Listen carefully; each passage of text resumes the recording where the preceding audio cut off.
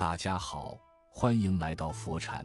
为何老年人摔一跤就容易骨折？50岁后，有2种东西再贵也应食用，以增强骨骼。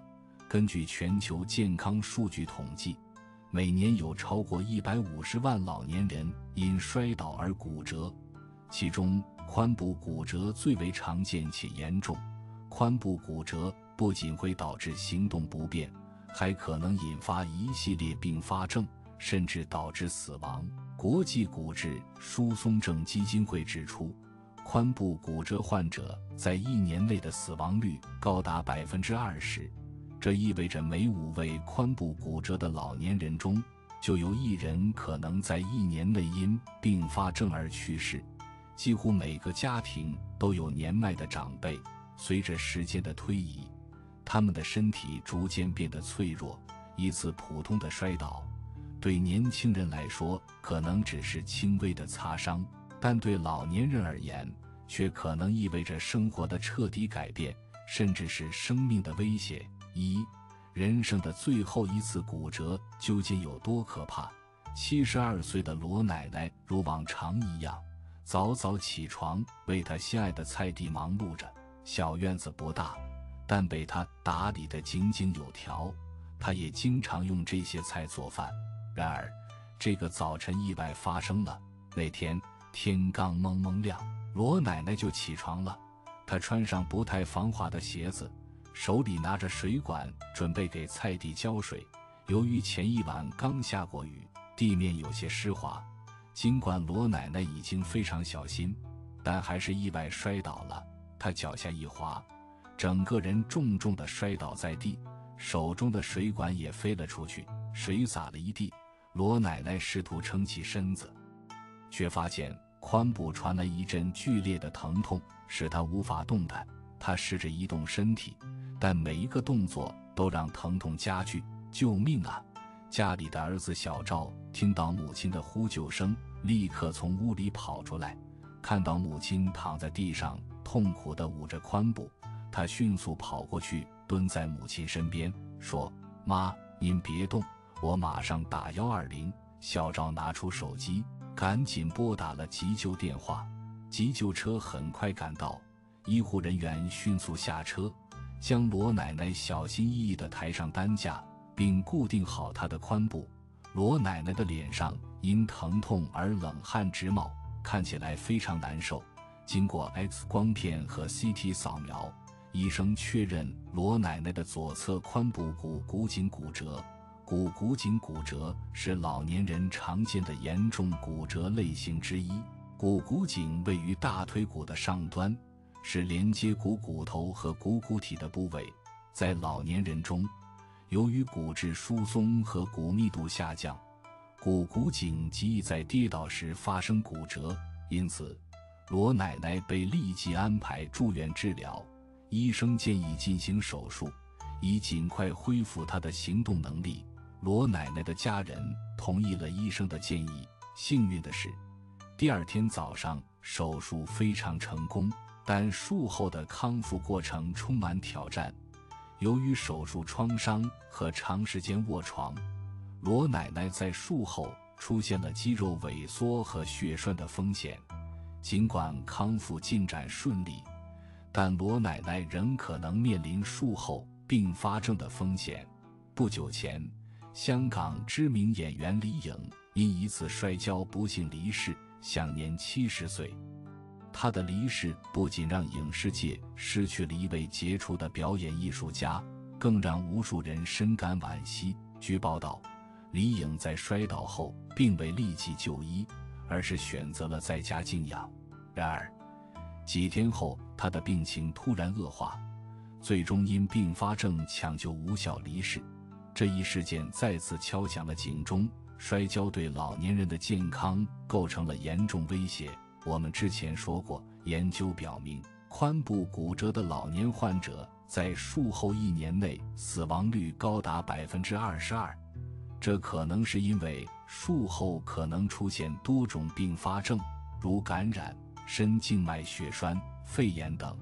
此外，髋部骨折还会显著降低老年人的生活质量，甚至使他们失去独立生活的能力。可以看出，髋部骨折的严重性不仅在于骨折本身，还在于老年人骨折后的恢复能力较差。随着年龄的增长，老年人的骨质密度降低，骨骼变得脆弱，恢复速度减慢，同时老年人的免疫力下降，手术和长期卧床容易引发感染和其他并发症。二、为何老年人摔一跤就骨折？几个原因很现实。一、年龄的增长给老人带来的变化不容忽视，例如人体各项机能逐渐退化，骨骼也不例外。骨骼退化主要是由于骨再生的速度跟不上骨丢失的速度。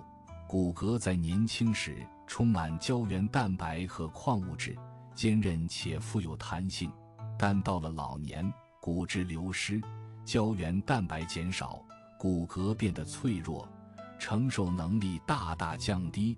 罗奶奶可能正是因为这个原因，才会在一次普通的摔倒中遭受如此严重的骨折。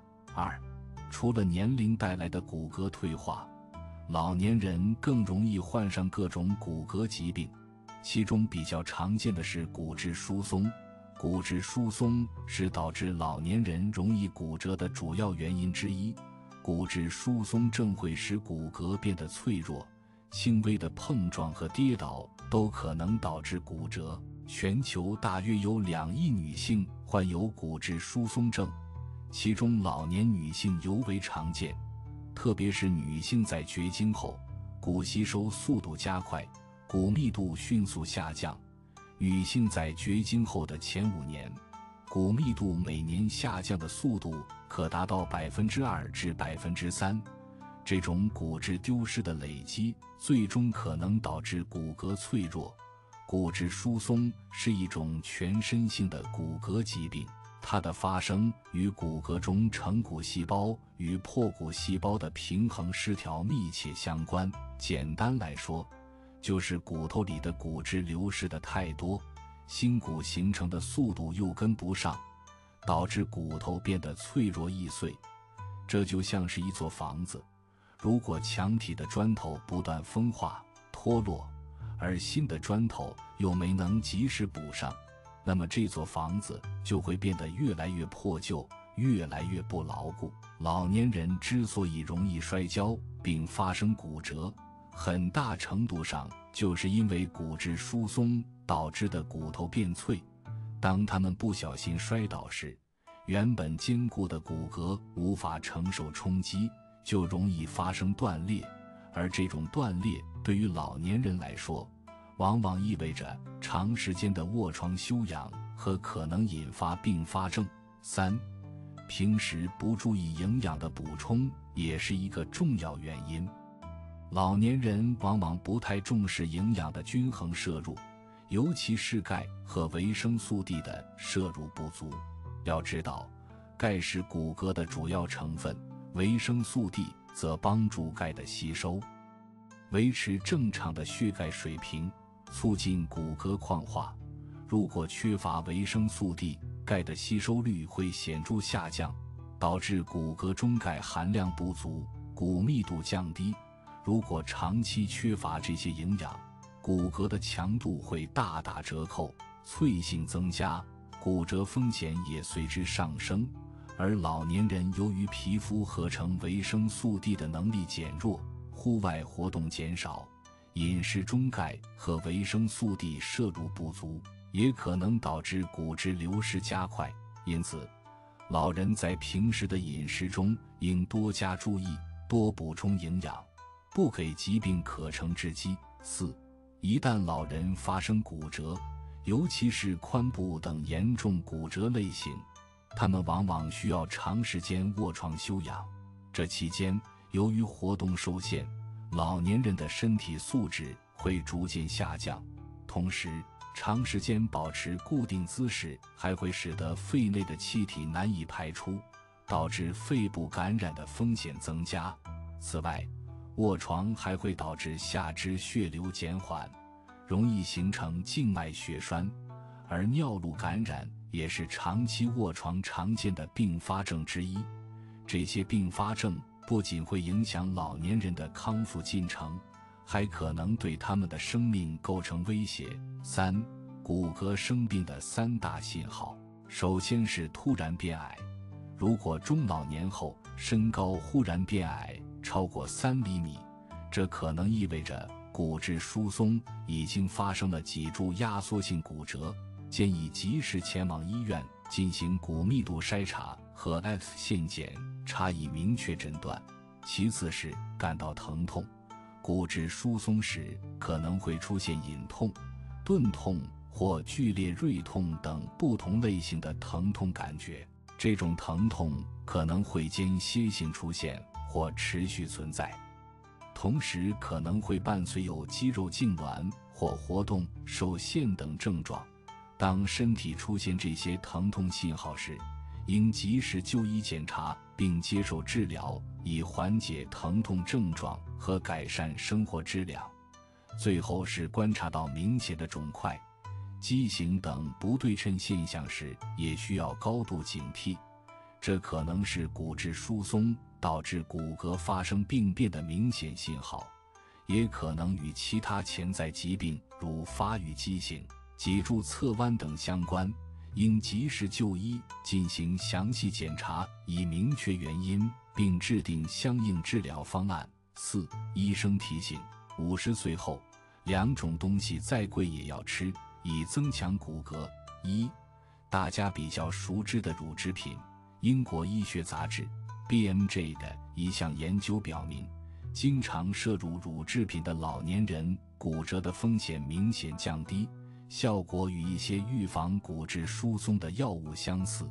研究对数千名老年人进行了长达10年的跟踪调查，结果发现，那些每天摄入乳制品的人，髋部骨折的风险降低了 25%。 例如牛奶、酸奶和奶酪等乳制品富含钙，能有效补充骨骼所需的营养。钙是骨骼的主要成分，而乳制品不仅富含钙，还含有维生素 D， 能够帮助骨骼更好地吸收和利用钙。钙和维生素 D 的协同作用才能有效预防骨质疏松，增加骨密度。2、另一种对骨骼健康有益的食物是鱼类，尤其是深海鱼类。深海鱼类中的维生素 D 有助于钙的吸收和利用，进一步增强骨密度。此外，Omega-3 脂肪酸还能改善血液循环，有助于骨骼的营养供应。这可能是因为 Omega-3 脂肪酸具有抗炎作用，可以减少骨质流失，促进骨骼健康。尤其是富含 Omega-3 脂肪酸的深海鱼，如三文鱼、沙丁鱼等。这些鱼类不仅含有丰富的维生素 D， 还富含促进骨骼健康的营养成分。研究表明，Omega-3 脂肪酸能减少骨质流失，增强骨密度。这些食物大家可以在平时适当补充，但要注意摄入的量，不要过量。保护骨骼健康的4大建议，首先是合理饮食，建议老年人适当增加乳制品的摄入量，因为乳制品富含钙质和维生素 D 等有益于骨骼健康的营养素。同时也要注意补充优质蛋白，如鱼肉、鸡肉等，以促进钙质的吸收和利用。其次是保持运动，老年人可以选择慢跑、太极拳等低强度运动方式，以增强肌肉力量和平衡能力，从而减少摔跤的风险。同时，运动还能促进新陈代谢和血液循环，有益于全身健康。再次是适当日晒，每天下午到傍晚保持20分钟左右的日晒时间，可以促进维生素 D 的合成，而维生素 D 有助于钙质在骨头中的沉积，从而增强骨骼的坚固性。但需要注意避免中午时分强烈的阳光照射，以免晒伤皮肤。最后是及时检查骨质密度，40岁以上的人群应将骨密度筛查列入自己的常规体检项目中，以便及时发现并处理潜在的骨骼问题。对于已经确诊为骨质疏松的患者来说，更需要定期监测骨密度的变化情况，并遵医嘱进行治疗。只有这样，我们才能让老年人在晚年时光里走得更稳更远。5. 防摔练习有用吗？平时家里哪些小改变可以防止摔倒？为了预防摔倒，一些老人不仅在饮食上下功夫，还积极进行防摔练习。美国老年病学会杂志的一项研究表明，定期进行平衡和力量训练的老年人，摔倒的风险减少了 35%。 例如，平衡训练、力量训练和柔韧性训练都对预防摔倒有显著效果。随着年龄的增长，老年人的肌肉质量和力量会逐渐下降，关节的灵活性也会减弱。平衡训练可以帮助老年人提高身体的稳定性，增强对身体姿势的控制能力。力量训练则能够增强肌肉力量，特别是下肢的力量，有助于保持平衡和支撑身体重量。柔韧性训练可以增加关节的活动范围，减少僵硬和跌倒的可能性。2. 可以每天坚持做平衡操，以增强身体的稳定性。同时，家人也可以在家里做一些小改变，如在浴室安装扶手，避免地面湿滑，移除地毯等障碍物。这主要是因为老年人的视力和反应速度会有所下降，因此增加照明和清理障碍物可以帮助他们更好地看清脚下的路，减少绊倒的风险。防滑措施和适当的鞋子选择可以增加与地面的摩擦力，防止滑倒。扶手和支撑物可以为老年人提供额外的平衡支撑，帮助他们在起身、坐下和行走时更加稳健。此外，调整家具的摆放位置，确保行走通道宽敞无阻，方便老年人活动。这些措施也能在一定程度上减少老人摔倒的风险。6. 日常如何预防骨质疏松？做好这几件事，别让骨头变脆。1. 坚持有氧运动，保持规律的运动，不仅能增强体质，提高机体免疫力，还能刺激骨细胞，灵活关节。有些朋友上了年纪后，发现自己的腿脚越来越不听使唤，其实就是因为太久没有锻炼了。通过有氧运动，我们可以唤醒逐渐退化的骨骼，提高钙质利用率，预防骨质疏松。2. 适当晒太阳。为了防止骨质疏松症的出现，在日常生活中应适当晒太阳。晒太阳对健康有促进作用，在方法恰当的情况下，不用担心晒黑、晒伤，反而可以促进身体对维生素的合成。维生素的获取可以加速身体对钙质的吸收，从而有效补钙。如果单纯只获取钙质，但维生素 D 提供量不足，一样会缺钙。3. 调整饮食，多吃含钙和优质蛋白质的食物，因为骨骼由无机盐和有机质构成，尤其是钙是关键的无机盐，应避免挑食和偏食的坏习惯，拒绝喝浓茶、浓咖啡和酒，以免影响身体对钙的吸收。少吃含草酸的蔬菜，如菠菜和香椿芽等，吃之前先用热水焯一下。4. 定期去医院测试骨密度，想要知道自己是否患有骨质疏松。骨密度检查是必不可少的一项检查，一些骨质疏松的高危人群应定期去医院做这项检查，尽早得知自己的骨质疏松情况，以便及时治疗和调理。不过需要注意的是，骨密度的高低并不完全体现身体是否缺钙的问题，这两者不要混淆。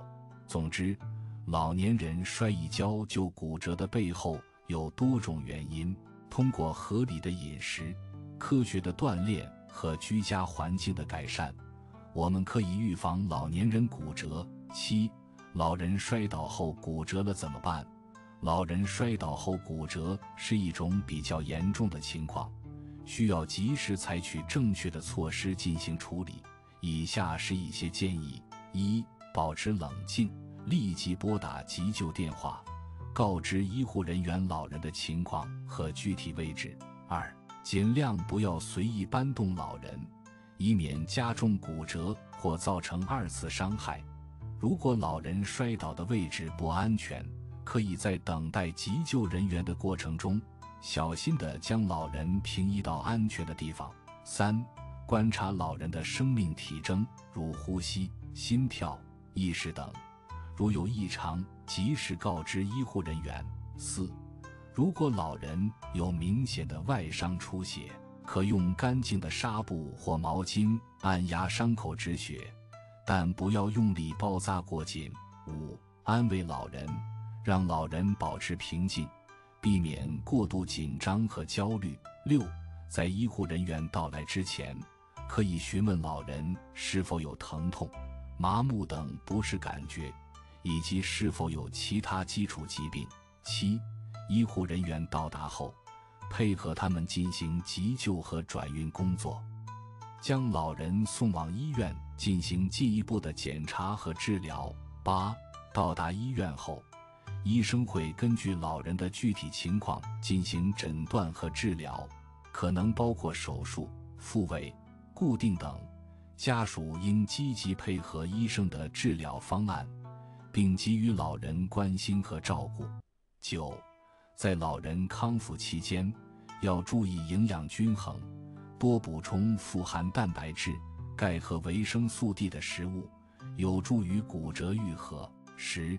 按照医生的建议进行康复训练，逐渐恢复老人的肢体功能。 11.